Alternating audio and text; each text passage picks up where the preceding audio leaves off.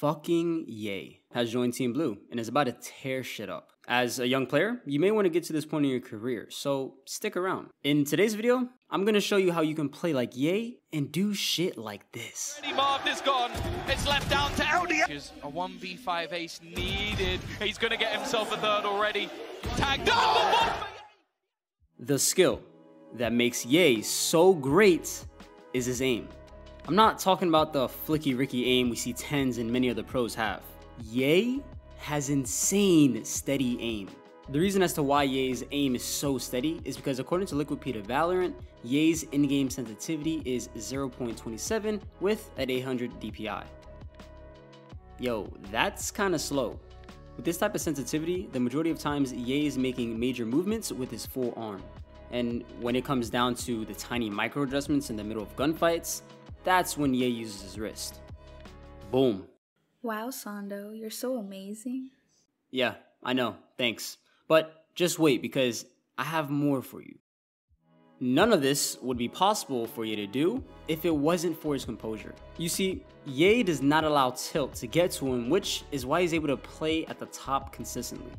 Ye's secret to enter in this state of mind is to do some cardio before any professional match. This allows him to calm his mind and enter into a flow state. So, for you, little Johnny, you need to relax.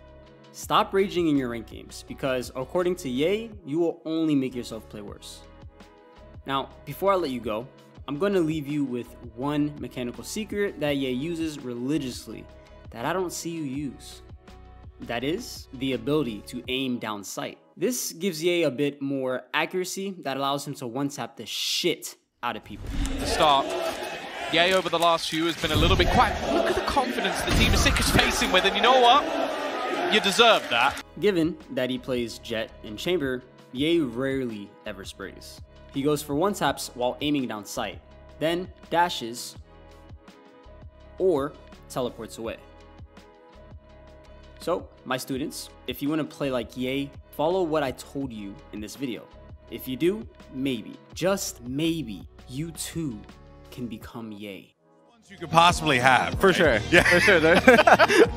There's something I can think of for like some players that they're bad nicknames, you know? Yeah. Like, but instead you're just called the devil in Spanish. It's amazing. Yeah. You know, I love it. I love it. Hey man, well first, congratulations on the win. Big win. Thank you. Oh my god, Monday?